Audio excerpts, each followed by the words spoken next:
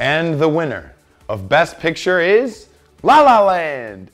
Pause not.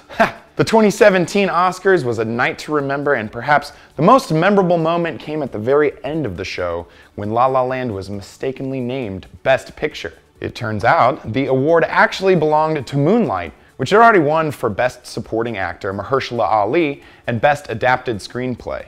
The lead acting awards went to Casey Affleck for Manchester by the Sea and Emma Stone for La La Land, while Viola Davis took home a Best Supporting Actress trophy for her work in Fences. As for first-time host Jimmy Kimmel, he spent the night poking fun at President Trump and fake rival Matt Damon. Were you impressed by this year's Oscars? Let us know by commenting below. And as always, stick with us at Celebified for the latest award show scoop. I'm Will. See you next time.